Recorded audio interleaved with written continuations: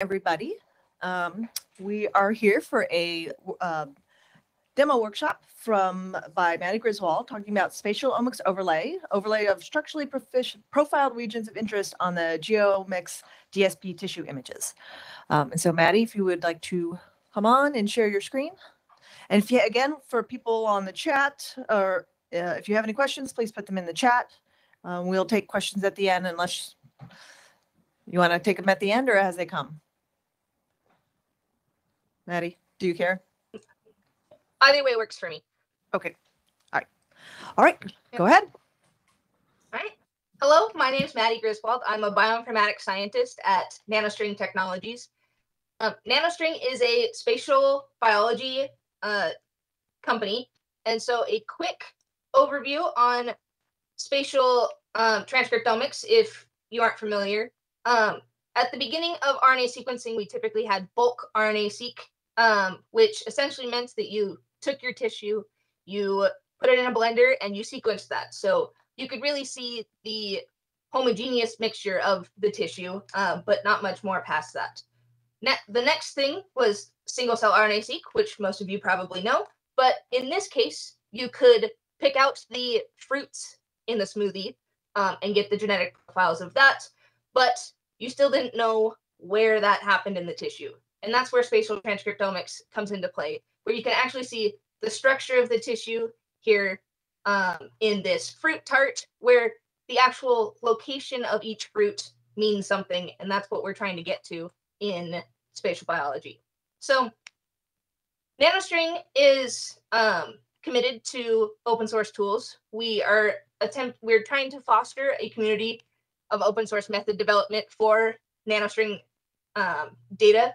And we are doing this. We currently have a dedicated internal open source development team that I am a part of.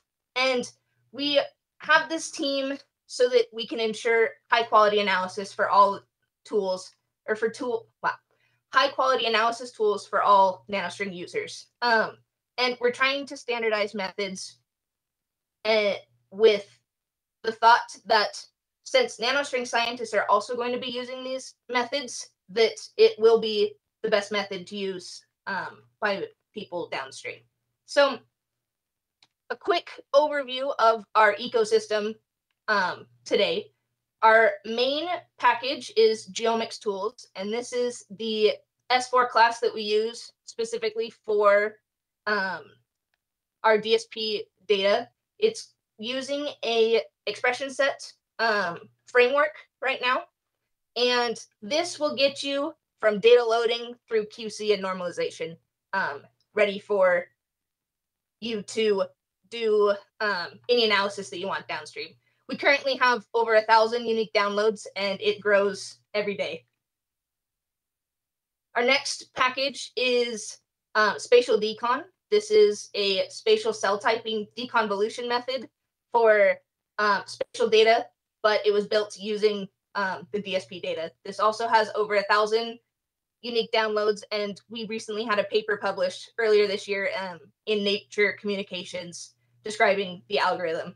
But essentially, we take each of the samples and we can get the cell type proportion and population in each of those samples, which is pretty cool.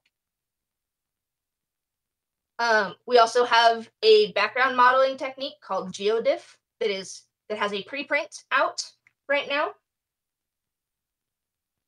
And the last tool that we have is GeoMx Workflows. This is a vignette that goes through an end-to-end workflow on analysis. So from getting your out of the instrument to visualizing differentially expressed genes and a lot of other very cool analysis techniques.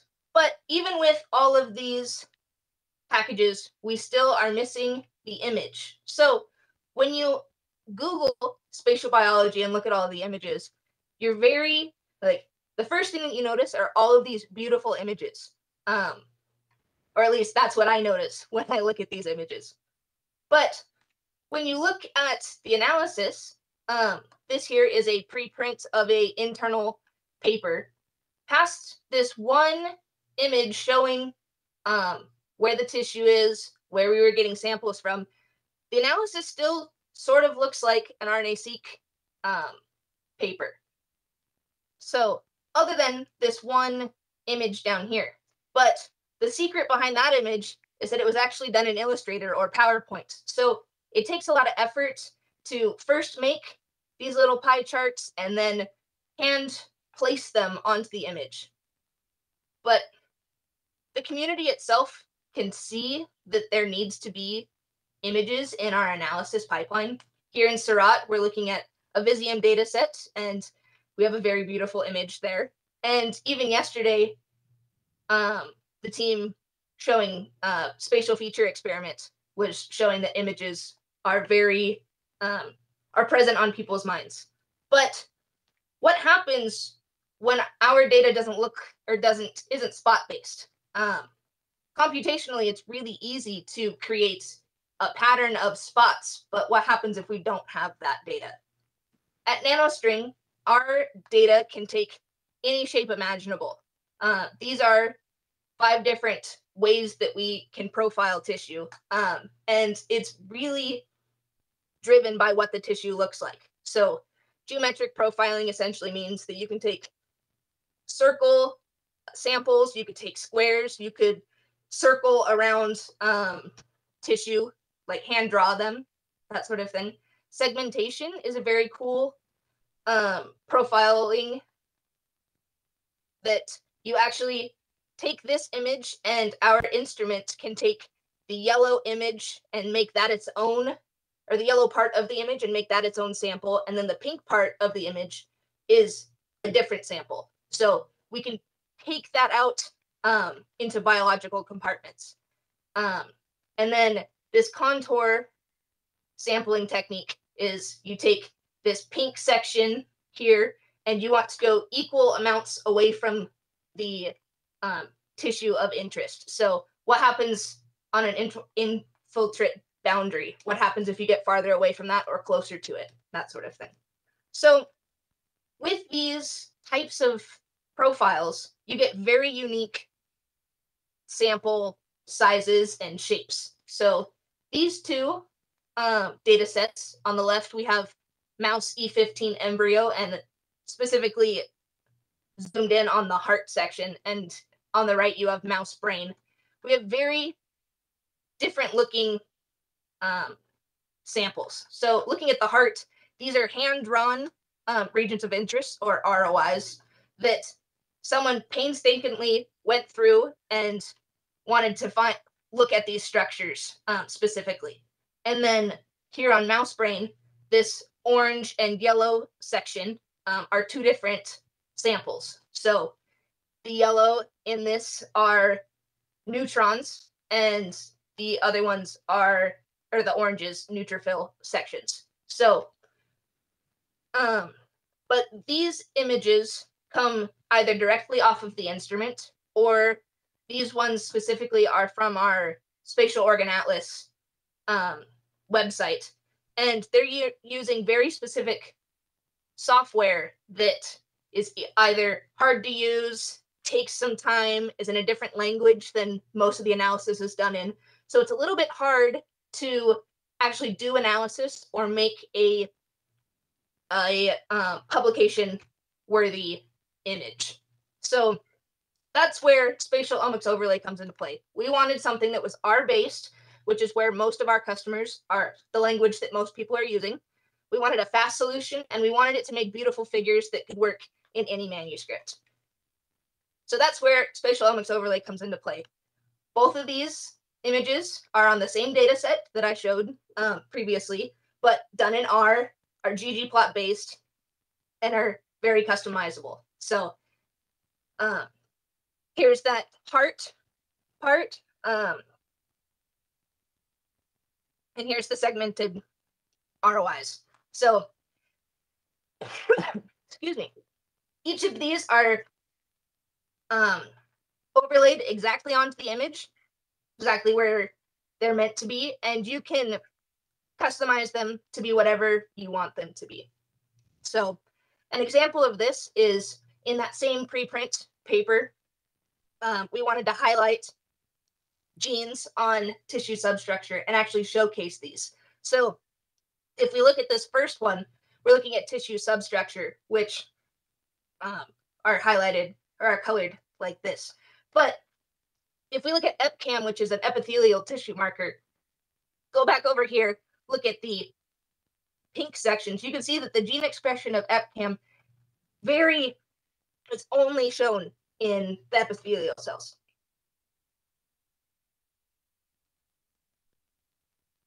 And we can go through that with all of the other tissue markers. So while you can show this in a box plot or any other plot that you can think of, it's much more striking when you can actually put it onto the image itself. So all of this is able to be done using the OME-TIFF file that comes straight off of our instrument. So this is our standardized file that comes from the Open Microscopy group. And in this OME-TIFF, it contains two files. It contains a pyramidal TIFF, which is all of the images. It actually has multiple images that are at different resolutions. So if you don't need to be working with the largest resolution and want some faster rendering times, then you can work with a smaller image and it's the same data. And then the XML file looks something like this, and it contains all of the information that you need for this. So it contains the mask coordinates, it contains the fluorescent colors, and all of that sort of thing. So all of our data comes from this one file, which is super cool. So all of the data is directly from the instrument. There's no guessing on where it might be on the image, what this coordinate might be. So it's pretty cool. So we're going to move over into the demo now. Are there any questions before we move to the demo?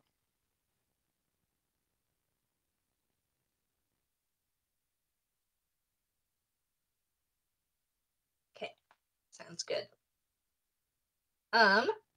So here we're loading in the overlay package and GeoMx tools, which is where our data is located.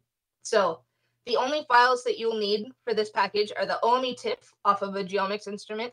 Right now, it only works on GeoMx, but with other parsing functions, it should work with any other OME-TIFF out there. Then a lab worksheet that matches the samples in the OME-TIFF to the annotation file. This annotation file contains any type of annotation you want. So it can be count data, it can be what type of segment it is, where the tissue came from, all of that. So the first step is just to get your TIFF file. This file is just a file path to your TIFF. This is currently a function to download the mouse brain data from the Spatial Organ Atlas, which is the data I showed beforehand, and it caches it, so you only have to download it once. So now we're getting our lab worksheet, and then we're reading in the spatial overlay object. Here, it's extracting that XML, and then it's going to be parsing it, both for the image data and then for the coordinate data, and then we'll be generating the coordinates from there. So while that's running, it will say if you have other Hey, Maddy? Yeah. Sorry to interrupt. Because I was just checking, we didn't. Do you have links for where these things are? People want to kind of follow along. Yeah. Do they want it in the chat? Yeah, if you put it in the chat, then I will get them not quick, but onto the website. But then I'll figure out a way to get them quickly to people in the room. Yep. So that first one is the vignette, and then the second one is the package download. Is everybody on Slack at all? Can you put it on Slack? All right. So while this is still generating the coordinates, if you have data that's not GeoMx data, then these are all of the functions that go into this wrapper. So you can make functions similar to these for your own OME-TIFF file. So now that we have the object, we can look at that object, and it's a spatial overlay object. This only works on one slide at a time. So here's the name of your slide, how many overlays you have, and the names of all of those. For GeoMx data, we have to know what panel is used, and then if any of your data is segmented. So there are, I'll show this a little bit later, but there are 3 different ways to plot your images, and one of them is outline. This means that we are only taking the outline data, but if your data is segmented, you cannot do outline. So this is what the object looks like. There's some other accessor functions, getting all of your samples, getting the slide name, and getting some other metadata shown here. So right now, I'm going to start this because it takes a little bit of time. So right now we're going to plot the overlay data, and we're doing it at a low resolution. So this will allow a little bit faster rendering times, but if we go back to this real quick, without adding the image, all of the coordinate data is based on this largest resolution. So it takes a little bit of time without the image added because it's trying to plot all of the points that are available.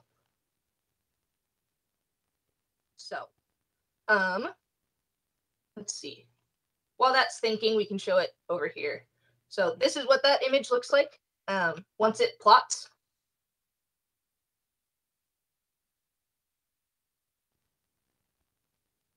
And this is, again, the low resolution image. So the edges aren't crisp, but if you do it high res, you plot all of the points and it becomes a crisp image.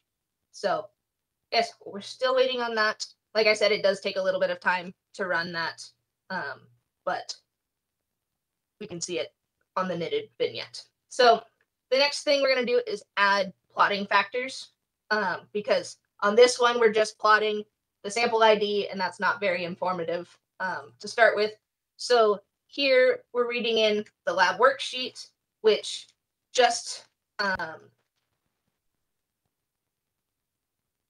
is just a, I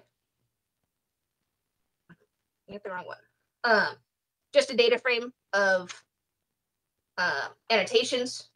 And then we're going to read in a GeoMx set object, which has all of our count data.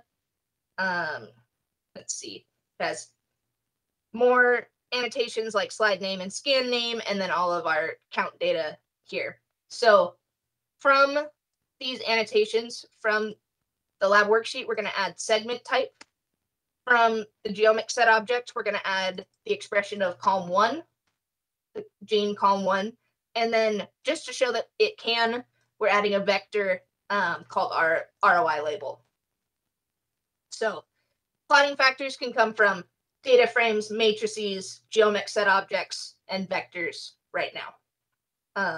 And your plotting factor can be either a column name or a row name, and it will automatically find that data. So if we look at the object again, we can now see that these plotting factors have been added.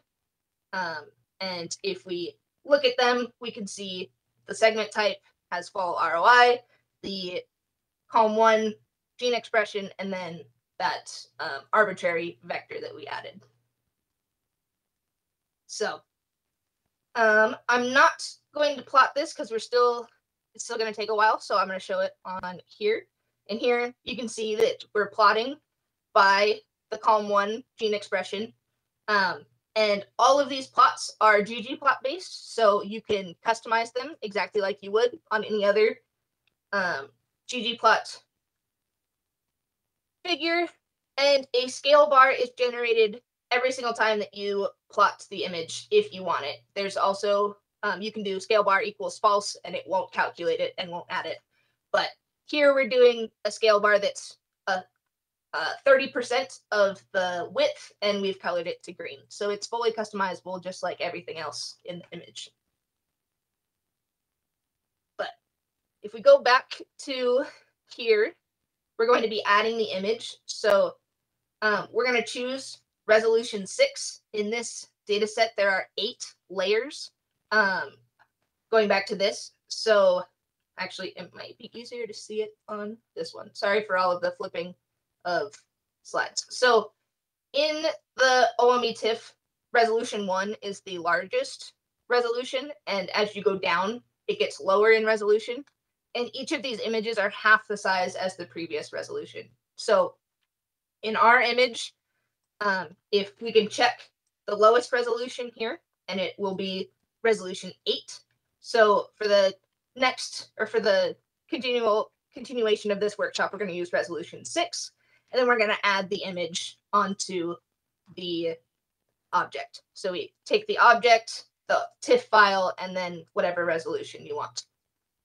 This addition of the OME-TIFF can happen at the very beginning of making the object. So if we scroll up here, as it's calculating the coordinates again, we go up to our read spatial overlay. In this case, we did image equals false, just to show the what you can do without the image. But you can set this to true, and it'll do this same process that we're doing now.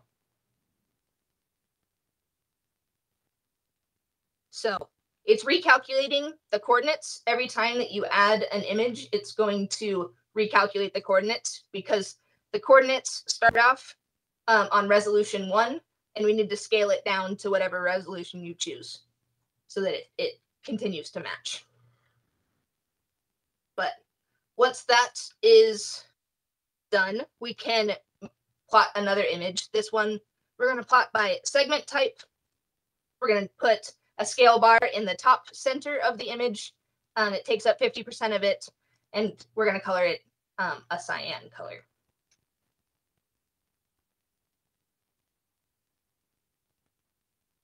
But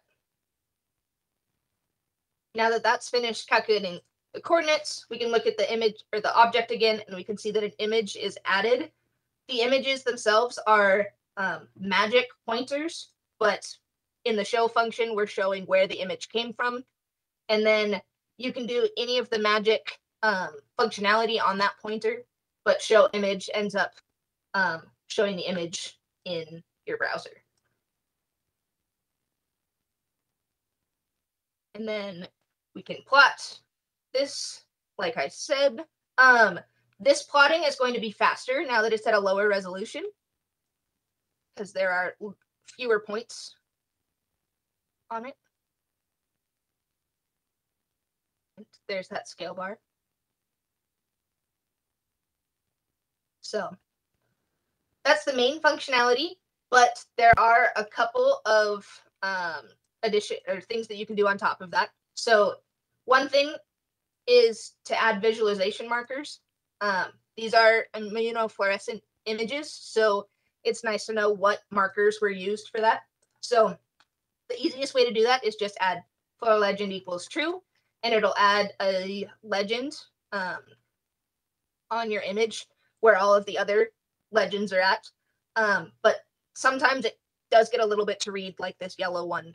But this is typically for more playing around with the data and not really your publication ready data set or your publication figure. And that's where ggplot comes into play. We're going to make up a spatial overlay plot, and then we're going to add a fluorescent legend that looks like this. So again, you can't really see the white, and I apologize for that, but it has all of the markers in their colors, and then you add the ggplot on top of the other image. So this ends up taking a little bit of time to correctly place the box and know where to put it, know how big to make it, but it does look a lot nicer when you're ready for a publication ready figure.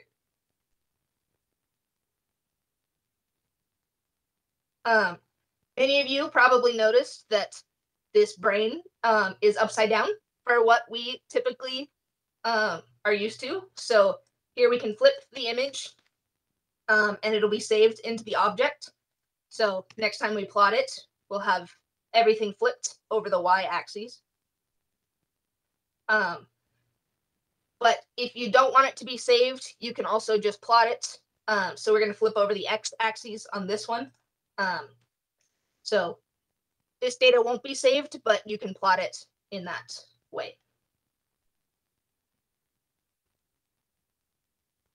You can also crop the image. So in these images, there's a lot of black space around the tissue that takes up a lot of space. So here we can crop to the tissue. It'll automatically find where the tissue is and put a buffer around it. So here we're plotting that same cropped image by ROI label, which is the arbitrary vector that we put on the data, and it's colored by it's a Viridis color scheme.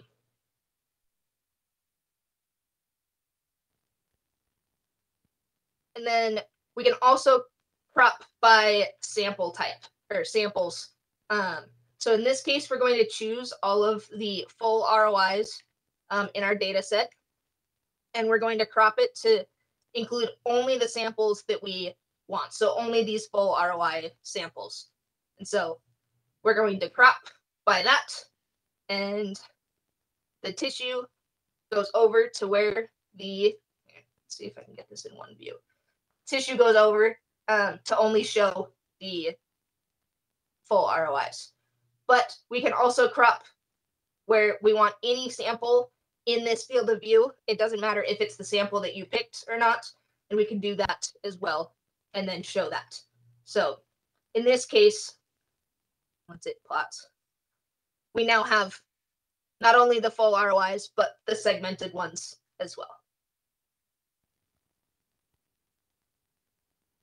And the last bit that we have here is you can recolor the image.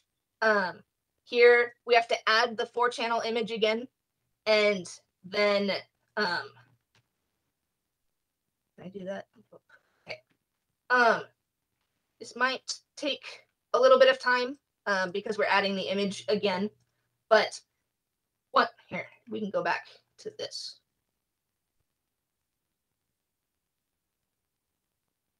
But once we add the 4-channel image, this is the fluorescence data that comes out of it. And you can see the color code. This color code is what determines what color the image is. So here we're going to change our FITC dye, which is this one right here. We're going to change this hex code to another arbitrary hex code. And then we're going to change Alexa 646, which is this one right here. We're going to change this color code to magenta. And then you can change the coloring intensity as well. That'll change here. So after those changes, you can see that they've been done, and the listed color has also been updated with that. So then we recolor the image, and this is the image that you get. But the color of the image should be the same color that comes off of the GeoMx machine. If you've played around with the coloring on there, it should be the same. This is just in case it's not the right color that you want. So, and so that's the package right now. Currently, it's released on an internal website called GeoScript Hub, and there's a download tarball there and a vignette, which are the links that I put in the chat. And we're hoping to get this released on BioConductor in the fall.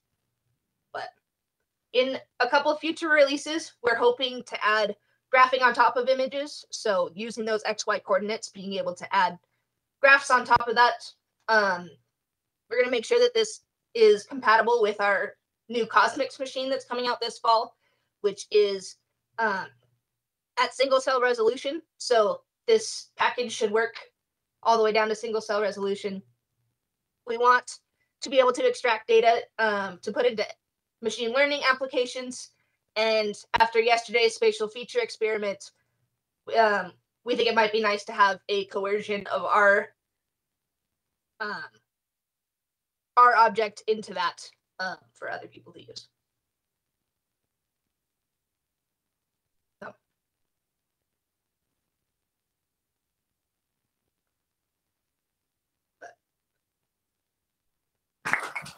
Okay, do we have any questions from people in the room?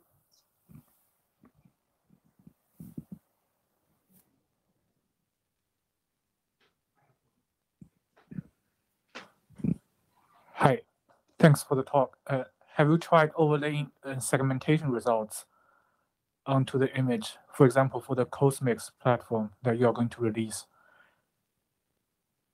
Yeah, we haven't yet. All of the segmentation, this essentially is the segmentation results for our data, at least on GeoMx. So we haven't gotten to the CosMx data yet. Yeah, because with the cell segmentation, there are going to be lots of polygons, so it's going to be very slow. So it could be very different. Yeah, the CosMx data will most likely use the I don't actually have a good picture of this, the outline function. And so it just does the outline points. But at that point, it might be nice to optimize it and maybe go to like an SF package or something along those lines to try and speed up times. Anybody else here? I haven't seen anything online, but we were able to get your links up. They're now on the website, the BioC 2022 website for people to look at. We have some extra time. I don't know if you had any live coding last minute stuff you wanted to do. I don't think so. I think I live coding. Unless anyone wanted to see a specific thing off of this data.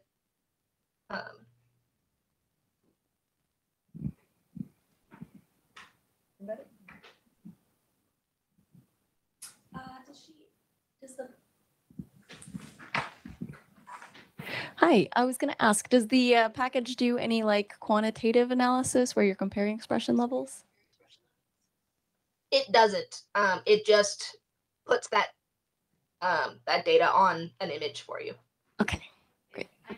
Oh, sorry, Hey, Maddy, maybe if you can pull up GeoMx workflows so that they can actually see that quantitative part. It's in a separate, so these functions are in a separate package, and Maddy's package is supposed to build on top of that quantitative analysis. So you do your quantitative analysis.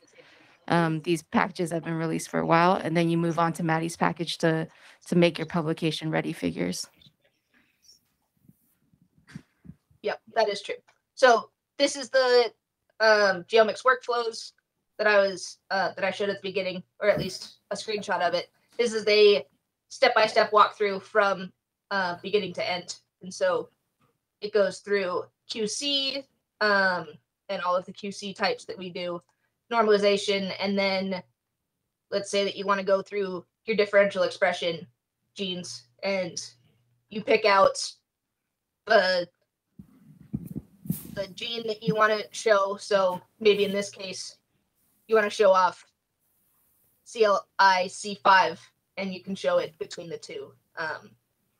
In this case, tubules versus glomeruli and kidney, and show the expression over the top of your image.